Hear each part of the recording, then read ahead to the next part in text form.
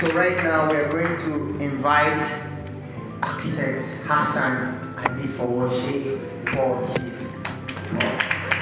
Thank you.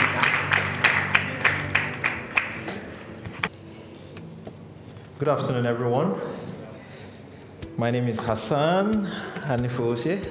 I'm glad to be here again.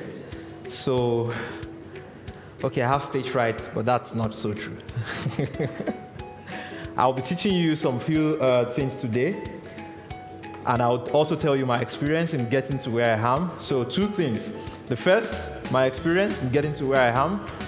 The second, the secrets of selling. How many students do we have here? Raise your hands, please. Okay, we have quite a number. How many people have jobs here? Employed people, raise your hands. Oh, you're the lucky ones. How many people are CEOs? Okay, you're the hustlers, aka entrepreneurs. Okay, so I think we have quite a good number, and I'll be talking to the right audience. So I'll be speaking about becoming Superman salesman, and of course we know who Superman is. Yeah.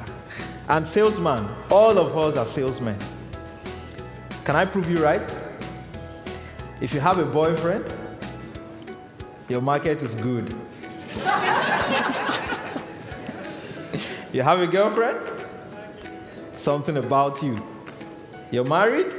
Good job, you made it. So, being a salesman means that you have something that someone else wants, right? And out of 7 billion people in this world, there's someone who deems it fit to buy your market. Congratulations. So I'm going to teach you the art of selling today. So let's get going. So first slide, August 2010, the US was fighting Afghanistan. All the planes and the bombs and the armor tanks and everything. But guess what? I got fired. Yeah. The rest of the world had its own event. I had my own event. And there's a popular saying that says, everybody has a plan until they get punched in the mouth. So we all had a plan, right? Before creative architects, we all, wanted the big, beautiful, baddest places in Abuja. We actually went to the International Conference Center until we heard it's millions and millions. And we said, oh, we gotta scale down. So you always feel everything is fine for you until you get punched in the mouth. So you have a job. You're like, okay, this is what I'm going to do for the next 5 years, and then you lose the job. And then you're going to have to start thinking. So you better start thinking now before you lose your job, right? Because if you're a salesman, there is a high probability that you own the job. Everybody believes me? You know why? Because you're bringing in the money. And nobody sells the cow that gives you the milk. So I got fired, and then everything started. Now, when I got fired, 1 month I was at home, very hungry. We were so broke, we couldn't even buy fuel in the generator. Now, when I got back home with my sack letter and I showed my brother, and I said, you're the only person who's going to see this letter. Mind you, he was jobless too. So that was 2 of us. And guess what? We were hungry. Like, we're so broke, we couldn't buy fuel in a generator that our uncle dashed us. That bad, okay? Yeah, but look at where we are today, right? So when you get punched in the mouth, you have to stay hungry. Because the gods will offer you chances. The gods will offer you chances. Know them and take them. Opportunities come like a bus, they say. You lose one, you get another. But guess what? You don't know. How long will it take the next bus to come? So take it. Take the opportunity. So this is the opportunity I took, and that's how we got here, where we got to today. So I was in Abuja, September 2010. I was here with my friend on his bed, in his house. His name is Tayo. Please raise your hand. Please say thank you to him. He's a very good friend. We started the hustle on his dining table. Yeah, we thought we were there, right? So I got a phone call that says, "Are you in Lagos?" I said, "Yes, I'm in Lagos." "Yeah, because I was hungry." And then they said, "We need you to come to the office by 12 o'clock. I said, "Okay, can you make it 4 o'clock? They said, 4 o'clock, deal. I was in Abuja. I wasn't even planning to go to Lagos. So I said, "You know what? Let's do this." So I went for a meeting, took the cab back to the house, picked up my bag and got to the airport. Fired up my laptop, started looking for flights. I mean, who gets to the airport and starts looking for flights? You're never gonna see. Then I got the most expensive ticket I've ever bought in my history till date. Most expensive. I had to empty my account to get on the plane. I was the second to the last person who got on the plane. And as I stepped in, some guy followed me and then they shut the door. That was the longest flight ever. It was like 5 hours to Lagos.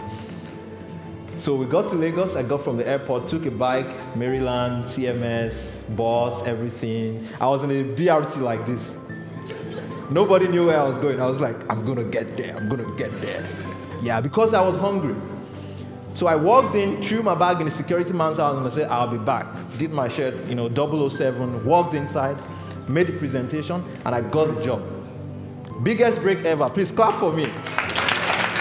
We became so rich. We became so rich that we bought a generator. That was how much money we made from the project. We bought a small generator, 18,000 naira. But we didn't stop there. So we kept being hungry, kept going for the next thing, and the next thing, and the next thing without relenting. Now, while we were in the process, I decided to take a study, personal study. So I'm sharing this secret with you today, and you better be writing.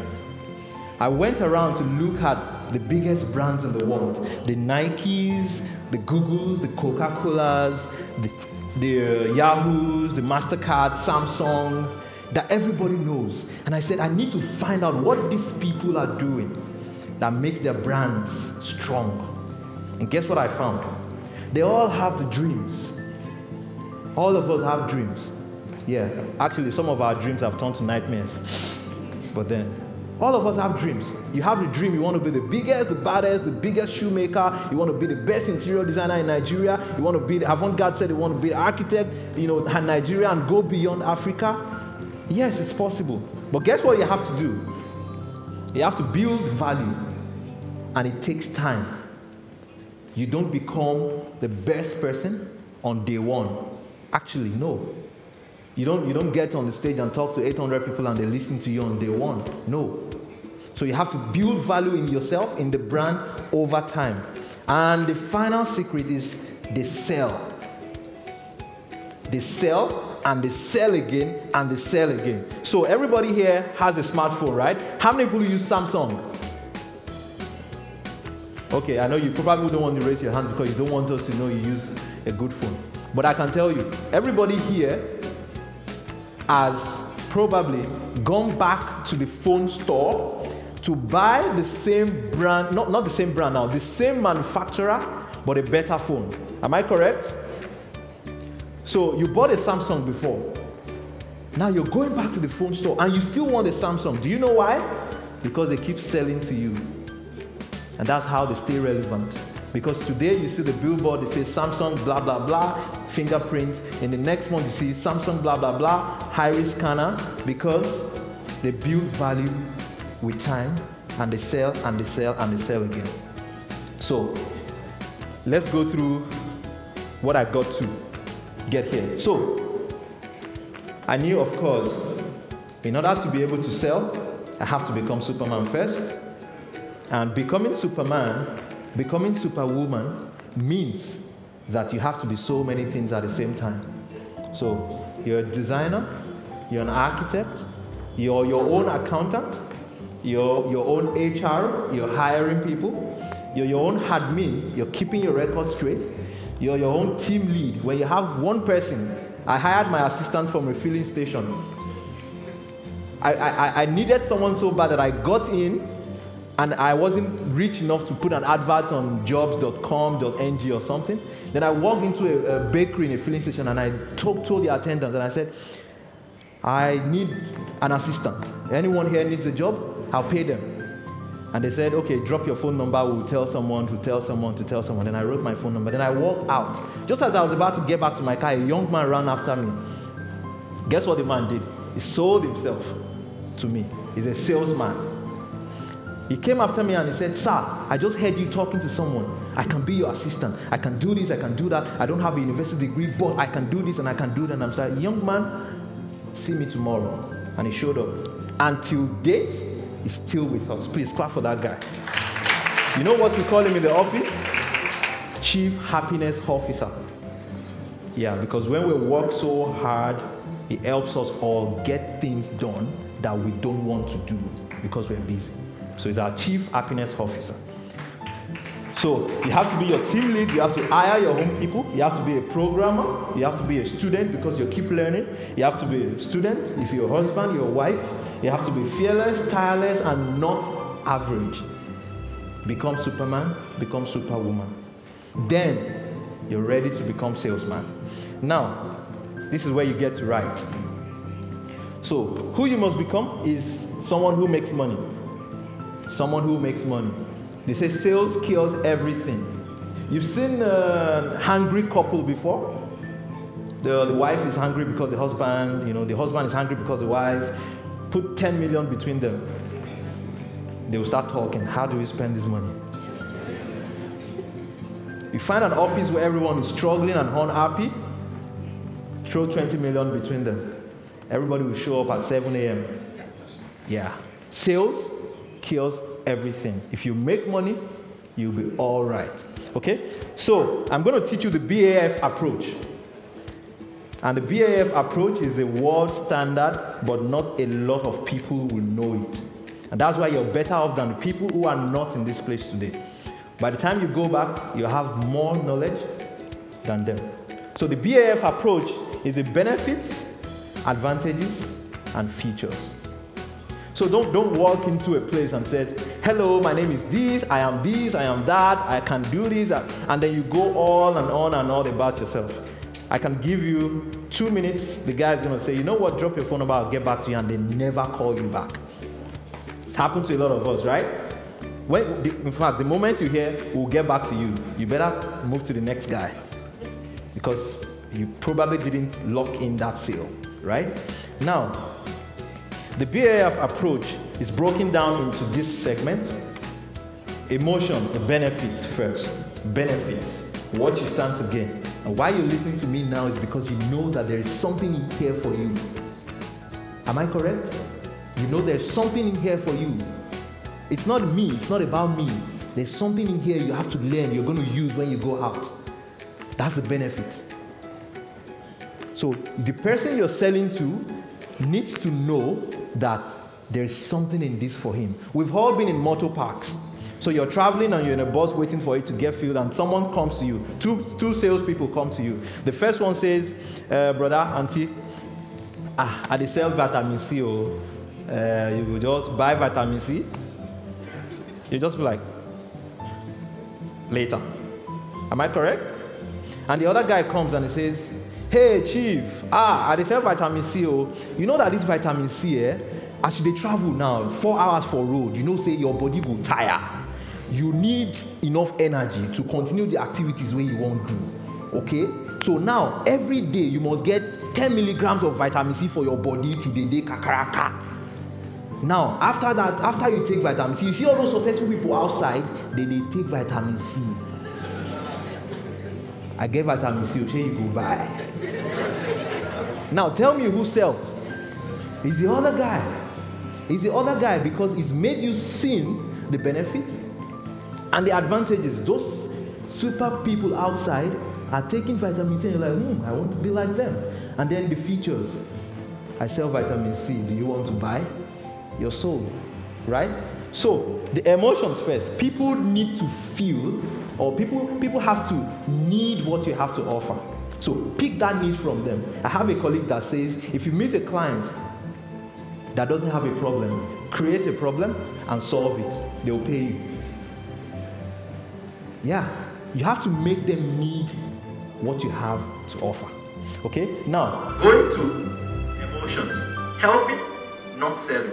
You just don't want to sell. If you just want to sell because you want to make the bottom line, because your office says go out there and make 10 million naira. If you don't make 10 million naira, you're not going to have a job. What happens eventually is people go out desperate and they just want to sell, but then they still come back and fail. But when you go with the approach of helping your recipient, helping your client, helping your customers, helping them to set the lighting in their house, helping them to set their furniture because they're too busy, they don't have time. You're sacrificing your time. They will pay you for that time. Okay, now let's go to advantages, logic. There are a lot of people who think, a lot of people who reason. They want to see the reason why they should buy. Why should I buy? Now, you have to prove it to them. So 2009, I was in GT Bank. I was a bloody copper. I didn't know anything about sales, and they dropped me in CBG. CBG was the team that handles the corporate banking group, you know, all the big Dangote refineries and stuff. Then I didn't know anything. And then I said, are you going to train me? They said, yeah, we're going to train you. And then the next day, guess the kind of training I got? They threw me in the streets. So I'm going to meet the Igbo guy whose container has just landed, who wants to make all the money he wants to make. And then he asks, young man, do you guys do TT? And I'm like, what is TT? He says, okay, you can talk to your superiors. I guess we can have this conversation later. Guess what? I lost the sale. Why? Because know your product. Know your product. You have to know what you're selling before you can sell it. If you don't know it, well, by the time they ask you 2 questions, they know you don't know what you're selling, then they're going to say, we'll get back to you. And guess what? You lost the sale. So know your product and know the advantages over the others. Okay? Now start talking about the features of your product. Put logic in it and says differentiate them from the competition. Showcase. So a typical interior design company will tell you, we're interior designers, we'll design your space. Well, guess what? We also have the product that you want. They're most likely going to sell to the client more than a company that just comes to say, we're interior designers, hire us. Because they are making the client see that they are different from what adopts out there. What you have to offer is different from what everybody else offers. So if you're selling German doors that are bulletproof and everything, you don't just end up saying, we sell doors, come and buy. Talk about the advantages of buying your door and not the other guy's door, right? So you have to know your competition and you have to differentiate your points. So drop it like it's hot. Confidence, pitch execution. When you walk into your presentation, they see you. They feed off your energy. If you're super, you're super. If you're average, you're average. If you're just there, you're just there. So master your pitch and execute it. Now so don't forget your USP, your unique selling point is that thing that differentiates you from everybody. Now I'll give a typical example. You enter a lift in 12th floor hotel and you're with Dangote in the lift. You have 1 minute before the elevator goes ding and then it walks and it says bye bye young man. What are you going to tell him? 1 minute. What are you going to tell Dangote? What? How to make money. Okay? Anyone else?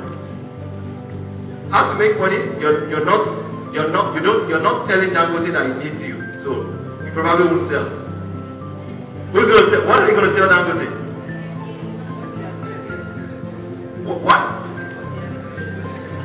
Okay, I'm not sure I'm getting all that. But you guys have the idea, okay, good. Make Dangote feel that he needs you. And guess what? He's going to say, young man, take my card, call me in 2 weeks' time. And you made the sale. You open the door, and then, because your pitch is the benefit, he needs you. And this is what you have to offer, and this is why you're different from the rest of the crowd. So, the close out is retaining your customer. So you've made the sale. Why Samsung is not losing a lot of their customers today is because they are making more sales from them and they are retaining them. Apple is grabbing its customers, giving them the next features, giving them the next advantages, and making sure that they keep the sale thing coming over and over again. Once you make the sale, don't lose the customer. Because one customer will lead to 3 more, will lead to 9 more, will lead to 12 more, and just like that. So keep your customer, sell to them again. Sell to them again. And one thing I've not talked about being a salesperson is that you will get a lot of no's. So people will tell you no. Some people will tell you outrightly, I'm sorry. It's not their fault, it's because they don't need you. But if you let the no get to you, you will not make the next sale. So when you hear the no's, just take it like it means someone kicked you and said, move to the next guy. And move. Not everybody in the world will need your service eventually. But the people that need it, find them, take them, and always make sure that you're selling back to them. And the reward of being a salesperson is that salespeople make the best CEO.